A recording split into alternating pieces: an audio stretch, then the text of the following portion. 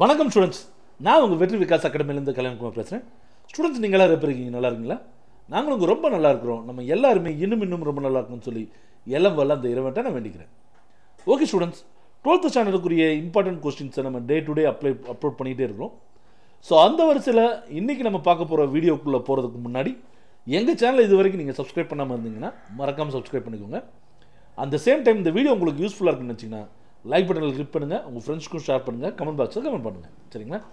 So இந்த வீடியோவில் நாம் என்ன பார்க்க போகிறோம் அப்படின்னா 12th ஃபிசிக்ஸில் இருக்கக்கூடிய 8th unit.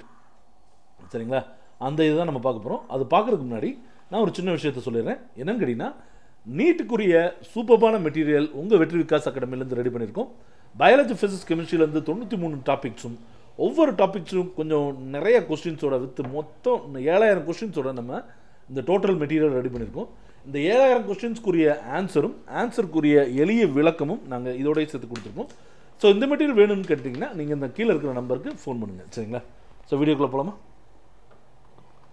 So first of all நம்ம இதில் என்ன பார்க்க போகிறோம்னா யூனிட் 8, அதாவது அட்டாமிக் அண்ட் நியூக்ளியர் ஃபிசிக்ஸில் important 5 marks, important 3 marks and important 2 marks பார்க்க போகிறோம். இதில் என்ன அப்படின்னா, புக் பேக்கில் இருக்கக்கூடிய கொஸ்டின்ஸ், புக் இன்சைடில் இருக்கக்கூடிய கொஸ்டின்ஸ், கிரியேட்டிவ் கொஸ்டின்ஸ் எல்லாமே நம்ம கொடுத்துருக்கோம். ஸோ இந்த வீடியோவை நீங்கள் கண்டிப்பாக உங்களுக்கு யூஸ்ஃபுல்லாக இருக்கும். அது போக ஃபிசிக்ஸில் 8th யூனிட் தவிர இன்னொன்று என்ன கொடுத்துருக்கோம் அப்படின்னா, மேத்ஸில் இருக்கக்கூடிய ரிவிஷன் மெட்டீரியல், அதாவது இம்பார்ட்டன்ட் கொஸ்டின்ஸ் யூனிட் 8 கொடுத்துருக்கோம். இதுலேயும் அதே மாதிரி தான் 2 mark questions and 3 mark questions and 5 mark questions புக்கில் இருக்கக்கூடிய எல்லா கொஸ்டின்ஸும் நம்ம கொடுத்துருக்கோம், இம்பார்ட்டன்ட் கொஸ்டின்ஸ் ஃபுல்லாக.